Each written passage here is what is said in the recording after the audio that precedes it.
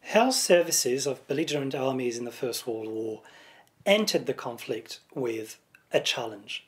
In the 19th century, armies lost soldiers to diseases. So during wartime, one of the biggest challenges was to maintain soldiers alive, not as a result of combat, but as a result of typhoid or dysentery or cholera. So in the 19th century, oftentimes the tolls was greater because of diseases than combat. So when the First World War broke out, health services knew that they were going to be key to the success of the armies. Of course, there was a massive learning curve, and it took them quite a while to organize themselves because the scale of the conflict was unprecedented.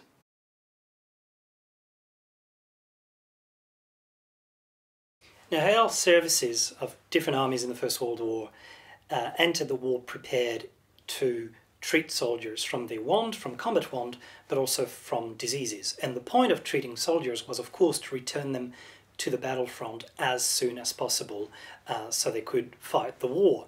Now, among the many issues that they didn't foresee are corpses. What do you do with them? They kept on piling up at a rate that was unprecedented in military history. Just to give you an example, on the 22nd of August 1914, in the French army alone, 28,000 soldiers were killed or died. Now this, on one day, is a massive amount of corpses to deal with. Now imagine other armies, the British, the Russians, you name it, on different fronts. Dead kept piling up day after day after day. And why were corpses a problem?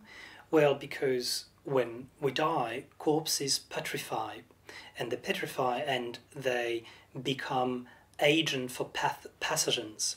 So by this I mean that bacteria multiply. This is, of course, the process of putrefaction. But when you take soldiers who were sick of maybe diphtheria, cholera, dysentery, yellow fever, these bacteria and even viruses can remain in corpses for quite a while. And so when the bodies are not being taken care of, they become a real bacterial bomb. They become a real epidemiological threat, and they need to be disposed of.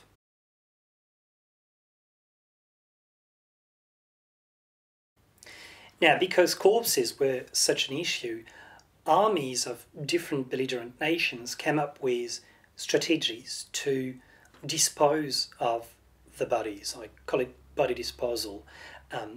It's not an elegant term because we often think of, commemoration and bodies of soldiers being very important, and they are, culturally speaking. But the challenge that these armies had to face was to get rid of the dead as quickly as possible in order to prevent the spread of contagion, of contamination. And this could happen by relation to the corpses. When you handle the corpses, this could happen if the corpses were not being taken care of and would remain on the battlefield for weeks, for months.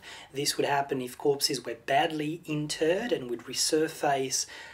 This would also happen as a result of heavy rain or streams of water where bacteria would infiltrate the water and could potentially indeed contaminate civilian populations. So taking care of corpses was an essential element of the First World War. How did the armies did this? Well, they organized many policies and strategies to bury the corpses or cremate them as effectively as possible. The amounts were so great that you can find pictures in the archives of pre-dug mass graves. So I'm talking of very large graves which were dug before battles in expectation that the dead would fill them up. And indeed, they did. Armies created masks so that gravediggers could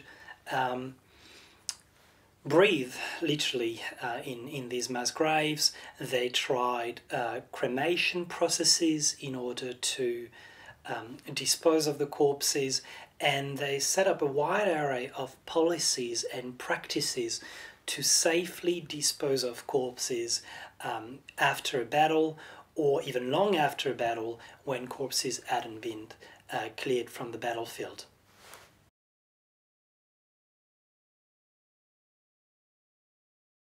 Now, First World War body disposal methods, as difficult as they may seem to us in a peacetime society, were overall very efficient and very effective in preventing the spread of diseases. Now think about armies as groups of people that are quite mobile, even in a First World War context. You add to this the risk of contamination through corpses. Potentially this could have gone wrong. But when you look at the First World War, casualties were far higher through artillery, through combat, than through epidemics. And this is really a massive transition for military history. This has been well documented by historians of medicine, where you see that in the 19th century, armies are much more likely to lose soldiers because of diseases and epidemics than because of combat. With the First World War, you see the opposite. A greater amount of men died as a result of combat-inflicted wounds than diseases. And in such way, you can say that the medicine of the First World War was much more effective, but also the precautionary measures that they took to prevent infection and the outbreak of diseases. And one of those measures was body disposal. And when you look at infection rate, when you look at the way bodies were taken care of and disposed, you can say that mostly measures taken in the large armies of the First World War were quite successful in preventing the outbreak of diseases related to the putrefaction of corpses.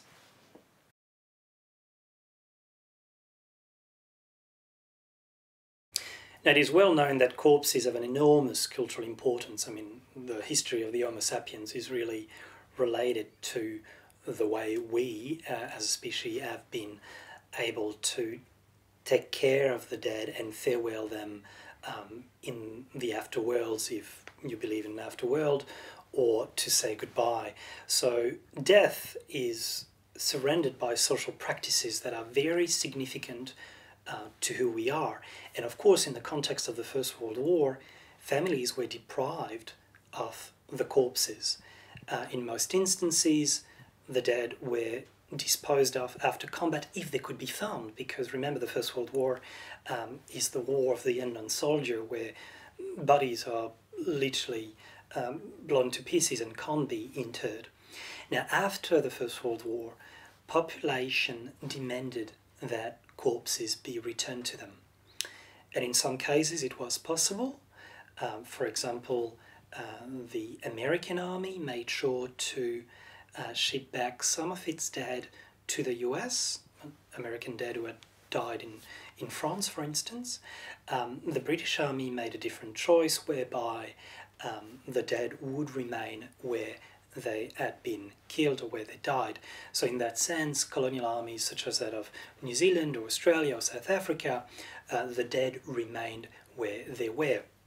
But they had to be commemorated because, of course, the families wanted to make sure that soldiers were buried properly. So immediately after the First World War, what you observe is millions of corpses being exhumed from provisional graves, from mass graves, to be re-entered individually in what we know today as military cemeteries. And when you go to these military cemeteries, you see individual graves, some of them with names on the graves, as the soldiers were able to be identified, and you see these very peaceful military cemeteries with flowers and green grass. And part of these cemeteries have really served to heal and to provide fitting commemoration for these dead across the world. But these cemeteries, to some respect, have hidden the atrocity of the First World War. They have made an absolute horrific slaughter experience look like organized row of man after man after man being properly interred. But this happened as a result of the post-war period where families required appropriate commemoration. Initially, the dead weren't buried in such ways.